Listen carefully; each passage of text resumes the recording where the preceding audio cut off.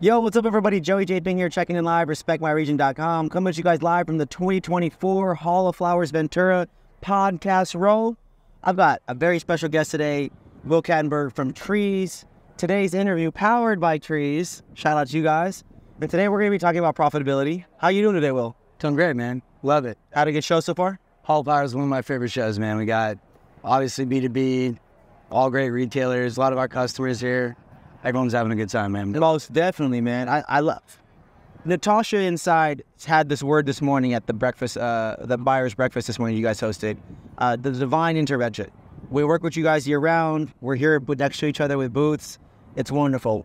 We love you guys. We really appreciate y'all. And you, as head of sales, you have great impact on what we do, and we're trying to help you guys with what you do. And so I'm interested in learning about what you talk to customers about, and specifically retailers, when it comes to profitability. How do you guys help people? What do you do? What's the current thing you guys are working with?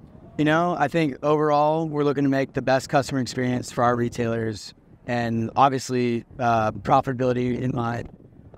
Really, there's a few different things that we do, and I think that's kind of separated us from our competition. It's really focusing on helping grow and scale a business as efficiently as possible. And so some of the things that we really work on is, number one, we're an open API. So we have kind of a best-in-class tech stack approach, a lot of great partners. You know, as retailers grow and scale their businesses, their needs are going to change. Absolutely. So, you know, being able to, you know, allow a retailer to be more malleable with their tech stack, you know, gives them a little bit more competitive leverage. Yeah. But really, you know, we also have loss prevention in mind. You know, there's a lot of human error. There's a lot of labor hours that are sunk into day-to-day operations. And we're really hyper-focused on helping retailers not only grow, reduce human error, but really also upselling as well is a big yes for us. So we have a lot of tools built into the platform that kind of naturally help every single stakeholder at that, you know, at the organization do their job better, empower them to do their job better. And really, it's all about, you know, and ultimately what that results into is higher baskets, higher customer retention, and just overall being more efficient. Efficiency, important part of the profitability conversation, right?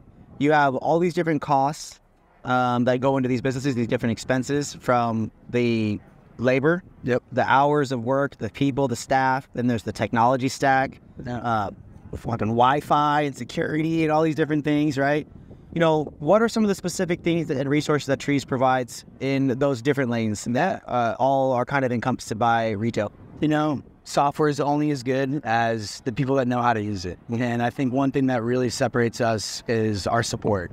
Really not only just giving great software, but also being a long-term partner and helping make sure that everyone's utilizing the platform to its full capability. Absolutely. So we have a customer success team that pretty much every single person on our customer success team has come from working at a retailer using Treez or been in the cannabis space for, you know, for years. So they really understand our customers' businesses. They understand what needs to be done to help make an impact, to help them, you know, obviously grow and scale at the end of the day.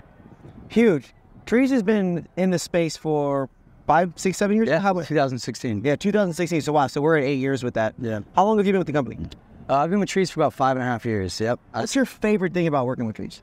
Let's take it personal. Yeah. Right. This is technology. There's a human element to cannabis that really does separate things, right? Yeah. I've known you for a couple years now. Absolutely. Why do you work for Treez? What's your favorite thing about it? You know, I think it's the people. I think our company, everyone really cares at every position at the company. Like I said, we hire a lot of people that have experience, that are really passionate about what we do. Mm-hmm.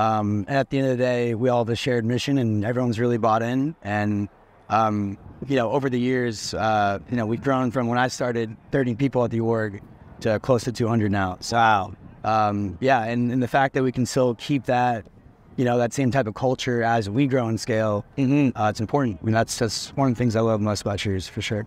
That's one of the key parts I wanted to key on. The important parts I wanted to key on for the conversation too, surrounding profitability, right, is these different phases of a brand's life, right, of this retail life, right? You've got this launch phase, which is important to have the right stuff to launch. Yep. And then you're getting going, right? Oh, we got to get going. We're killing it. We're growing. You're in this growth phase. And then there's like, okay, we're kind of plateaued, and it's a different phase in the life, right? Yeah. You know, you guys with the data, the projections, the different filtrations, you guys have this wonderful display in here. Shout out to I'm blanking on the group right now. I know exactly the company right now. The Edge, yeah. Edge. Yes, Edge. They're wonderful. What they bring to the table is also huge too when it comes to like customer loyalty and things of that nature. Can you talk a little bit about customer journey, these different phases, and how this all intertwines? I think it all goes back to the customer experience. And one thing that's really important is, especially in a competitive market where it's kind of a race to the bottom for some retailers, and make it really difficult, competitive, is how can you provide a unique experience to get them to come back in the door? And I think that's being able to speak directly to the customer, knowing their data, what they like to buy, their favorites, right? But ultimately being able to capture their experience right after they shop. So our integration with Edge is an example. When someone leaves the store, it immediately sends a Google review link, right? And they can, and we've had customers that have, really not only like 10x their Google reviews with them, but also being able to address bad experiences too. Yeah, absolutely. And God, that's such a powerful, twofold, extremely simple integration right there. Yeah, everybody that buys gets the opportunity to leave a review sent straight to their stuff. Straight to the customer. Wow. And if they have a bad experience, it gives management an opportunity to reach out, make it right, and try to win that customer back for life. It's huge.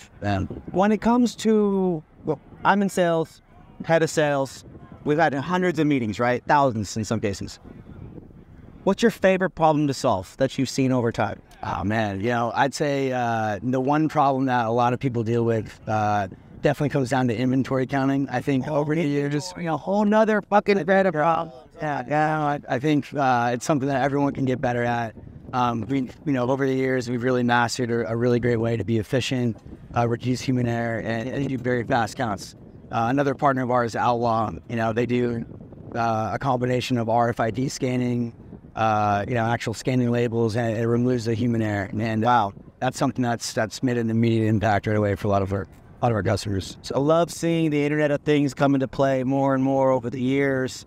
RFID, these different types of tags. There's a lot of waste in the space, but some of it is very important in terms of the tags. Yeah.